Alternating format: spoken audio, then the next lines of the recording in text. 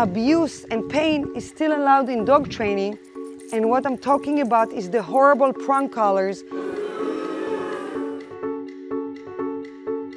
I'm Tamar Geller, founder of the Loved Dog Training, where we believe in love and clear communication with our pups. Do you remember the days where teachers used to hit the students with rulers?